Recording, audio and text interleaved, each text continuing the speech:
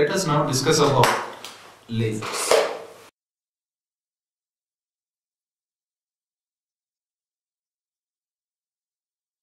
The term laser was first introduced by Mr. T.H. Mainman in the 19th century. T.H. Mainman introduced the concept of lasers in the year in 19th century. Next, let us get into the introduction part regarding laser. First of all, let us try to understand about the acronym of laser. The acronym of laser is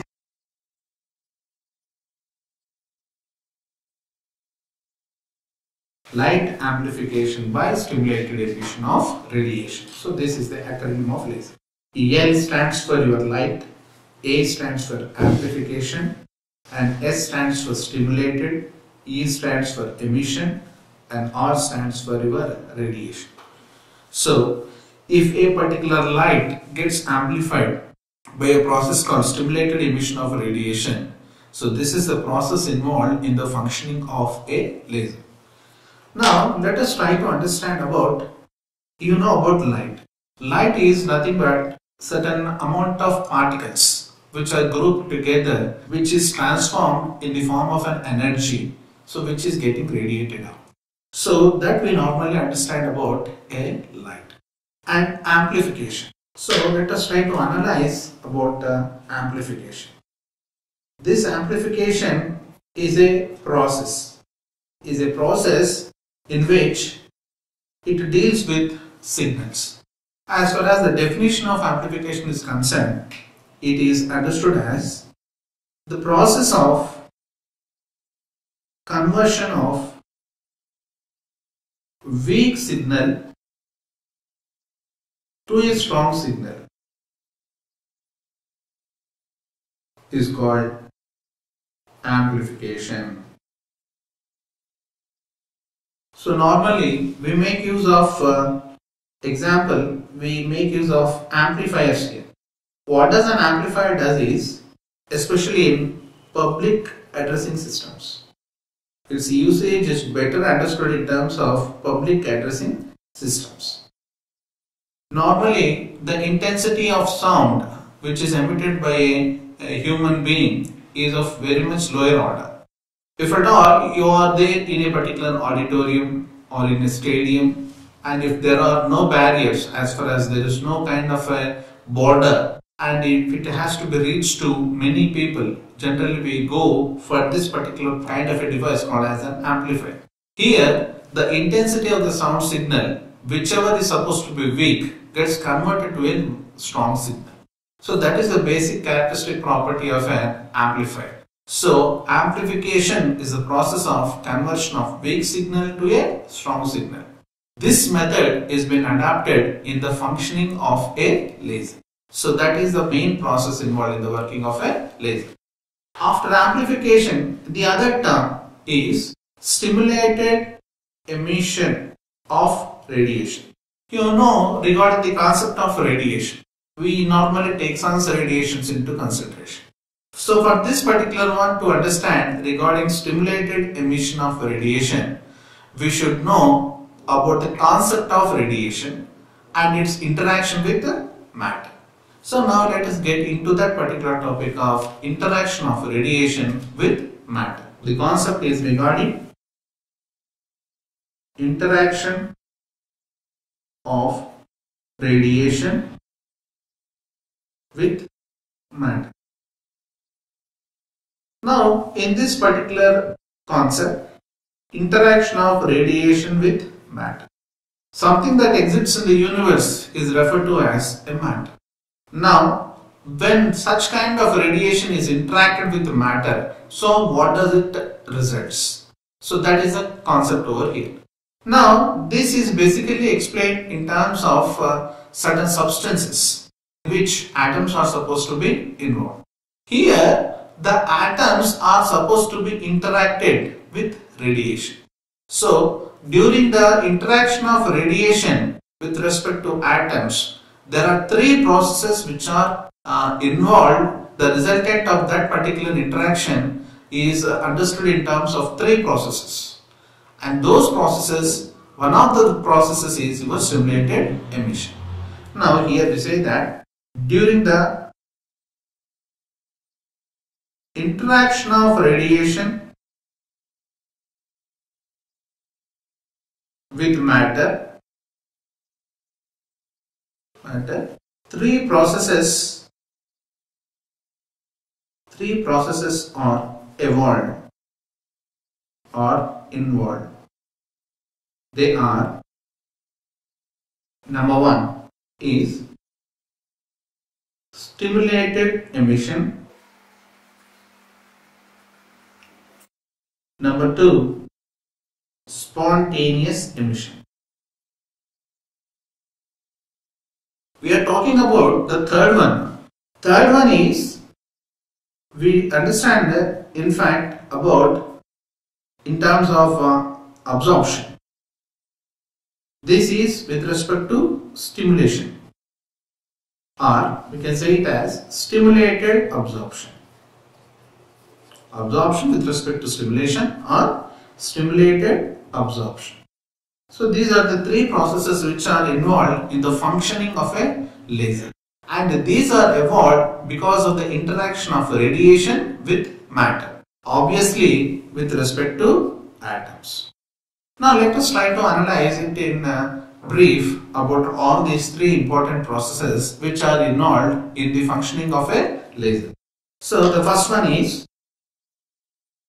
let us talk about stimulated absorption now.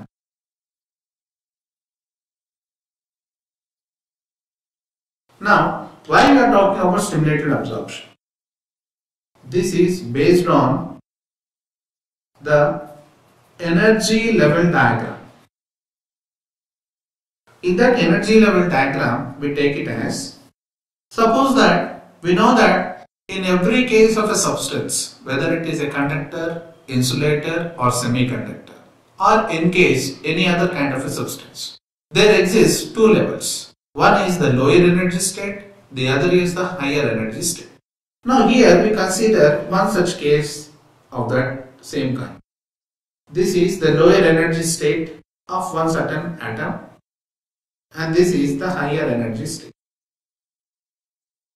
So this is lower energy state, this is higher energy. Now for this process we are saying absorption. So what is happening in this kind of an absorption? Let us consider that there are certain number of atoms which are present there in the lower energy state.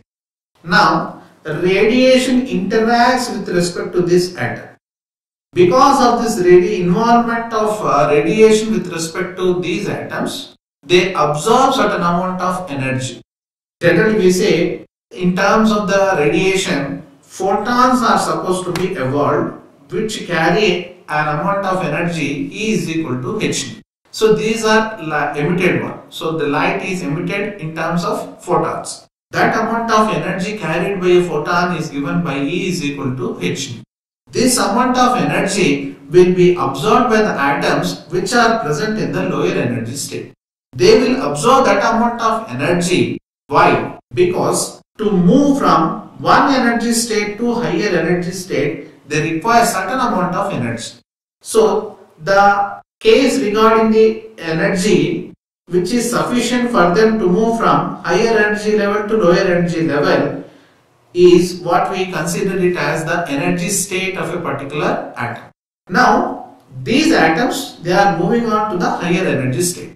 So we don't know about how much amount of energy is grasped by these respective atoms, but the amount of energy which is involved in terms of its grasping or absorption is E is equal to hν.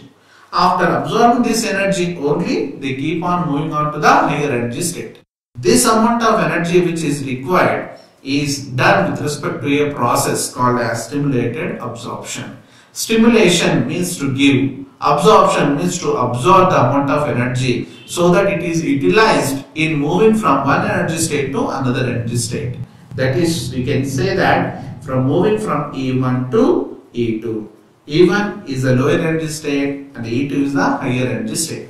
So, as far as the definition is concerned, stimulated absorption is defined as the amount of energy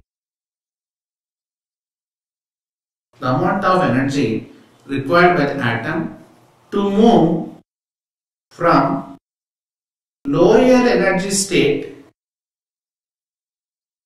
to higher energy state is called stimulated absorption. Now here the atoms will be moving on to the next state. We don't know at what state it is going to either stay in the higher energy state or come back from the state. It's nothing to do with respect to the stimulated absorption. But we know that the atoms are not going to stay there for a too much amount of a time there in the higher energy state. Now for that, the next part of that one, which involves in that particular process, we get on to the next two states, which are stimulated emission as well as the spontaneous emission. Next we have stimulated emission.